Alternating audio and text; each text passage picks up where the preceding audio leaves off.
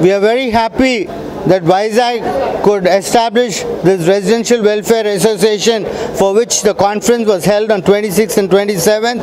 And the main object of the Residential Welfare Association is to facilitate the people who live in Vizag, at the same time to facilitate the government by supporting the government, so that all the citizens come forward and maintain the objective of Swachh Bharat, to maintain the particular localities, colonies very clean, and in order to make Vizag a smart city, for which Venkaiah Naidu Garu had come and was very kind to accept to be the chief guest. And he, in his address, he was mentioning that residential welfare associations are very much required, and people should be a part of residential welfare association so that they can facilitate the government, they can support the government. In return, the government also can do a good job for the people who live in Vizag.